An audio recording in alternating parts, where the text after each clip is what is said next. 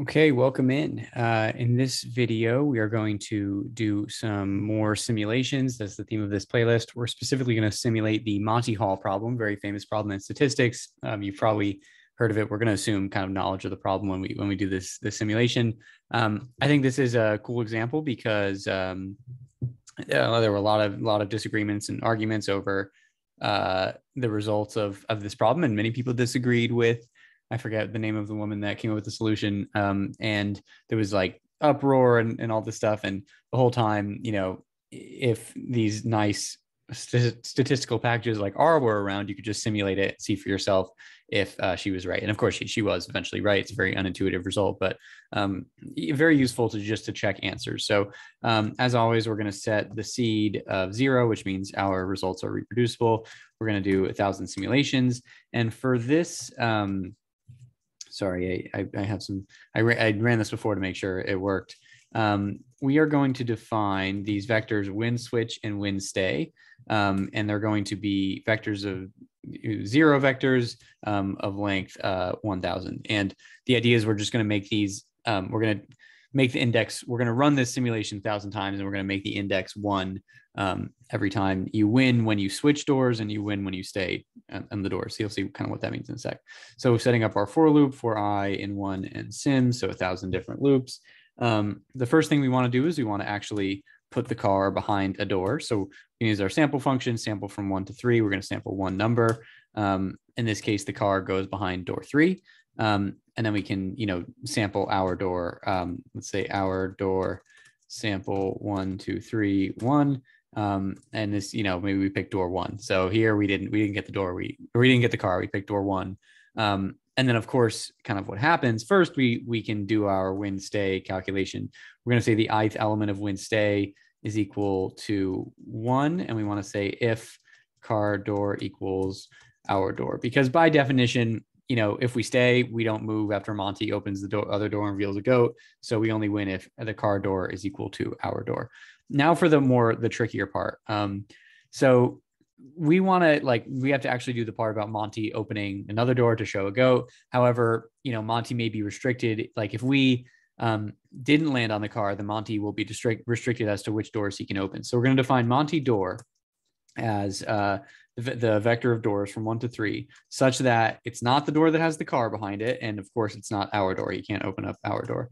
And in this case, Monty only has one choice. He can only open door 2 because the car is behind door 3. We pick door 1. He can't open the door to reveal the car. And so he has to open door 2. So there in this case, we're going to say so we have, sorry, what's going on with my microphone, but hopefully you can still hear me.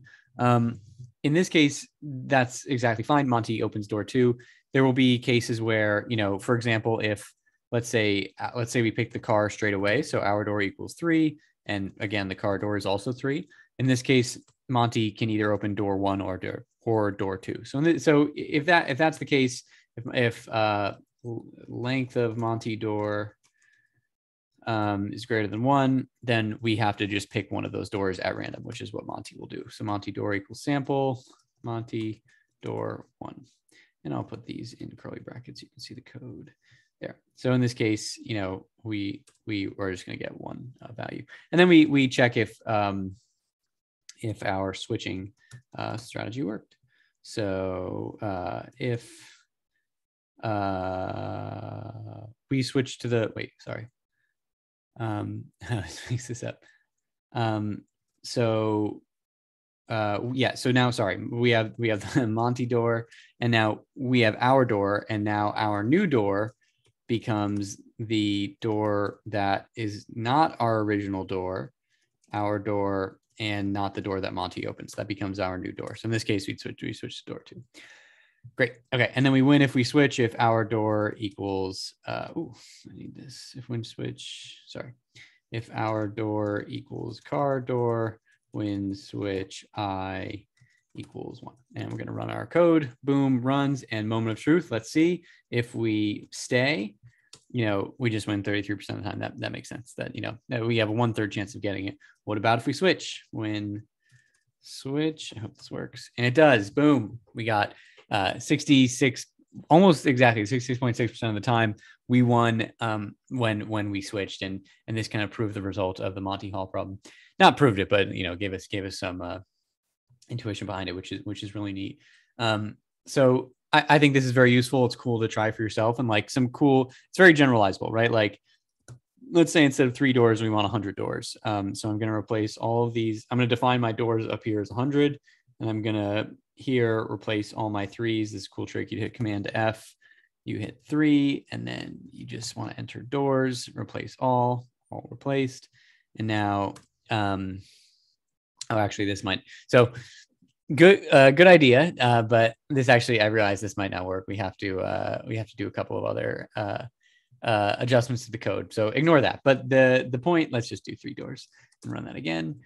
And okay, something's strange. I did not, but just going back to our original code, yeah, that's fine. So maybe for another video, I'll talk about more generalizable code, but just pretty cool example of how you can very quickly simulate, and you can write this code more efficiently if you like, but you can check a very old and cool result. And that's why simulation is so powerful. So we'll see you next time.